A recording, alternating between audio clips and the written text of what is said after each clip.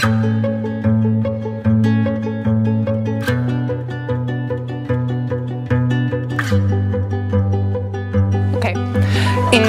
this experiment, we studied the motion of the pendulum, and the children might offer you different excuses why the pendulum moves differently.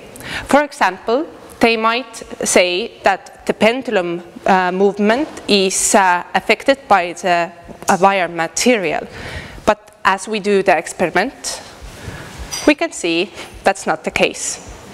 The pendulums move the same.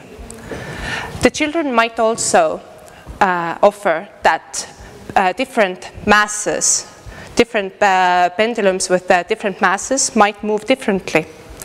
But as we do the experiment, we can see that's not the case. The pendulums move the same. The children might also offer that the pendulum moves differently because there's this different amplitude of the pendulum.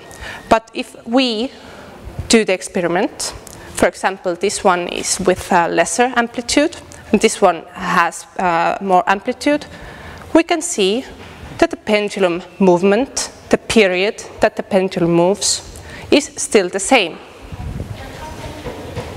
The only thing that affects the movement of the pendulum, the period of the pendulum, is the pendulum length from the attaching point until the center of the mass. And if we study the different length pendulums, we can see that the shorter pendulum moves faster. The basic things to observe with this experiment is that the pendulum needs to be attached. It shouldn't slide, and the pendulums, you need to check the pendulum length.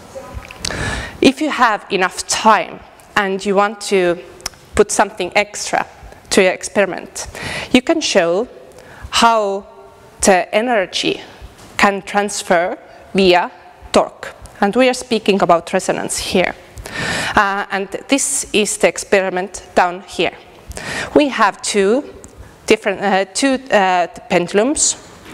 If we put one pendulum in motion and the other one is still, we can see that when this pendulum moves, it creates a torque on this a bit elastic wire,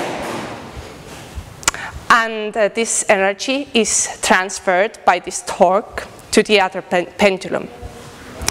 And this only happens when the other pendulum is the same length with the first pendulum, because you need to the push be in sync. It needs to be resonated. This kind of resonance doesn't happen when the pole is rigid. For example, here, if I put one pendulum in motion, the energy cannot transfer from one pendulum to the other because the pole is rigid. There's no torque. And that's how you can make a simple experiment out of different wires, fishing lines, and metal nuts.